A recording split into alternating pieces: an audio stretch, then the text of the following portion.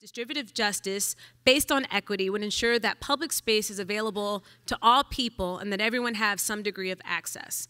And she's talking more so about parks and things like that. But for me, the roadway is a public space. It is a place where we all have to go and we all have to interact. This is North Capitol. Anyone see what's wrong with this? This isn't a trick question.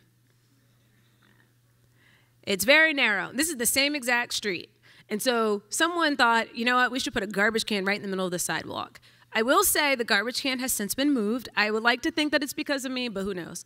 But even still, we've given 6 lanes for cars, and even without the garbage can, we have, what, maybe 4 feet, 5 feet for people to walk down the street? And is this how we want our future cities to be, or do we want people to be able to walk and be able to talk side by side with each other? This is a picture from Cali, Colombia. And what's so amazing about Cali is that they made a decision that we're gonna move people. And so what they did is, this is a bus-only street. I have never in my life seen a bus-only street. I've seen plenty of bus lanes. This is a bus-only street. They have made a fundamental decision that we are not going to allow any cars on this street because we need to move people. And these buses come probably about every 2 minutes. I sat there for about an hour. This is my vacation, by the way. So I sat there for an hour watching buses go by, and I was so amazed at the number of people.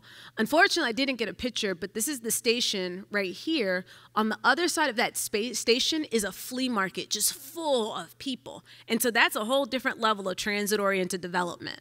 But people did it, and it was really great to be in that space and to walk around.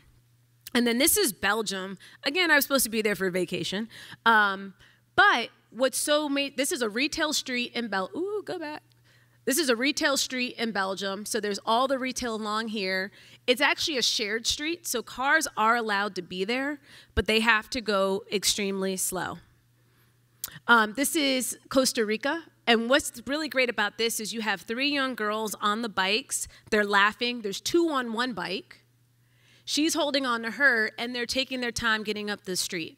And what that says is that they've created an environment that is so comfortable for them that they can bike together and laugh together. And think about things like that in our city. So I know it's a different context, but it doesn't mean we can't have that same experience.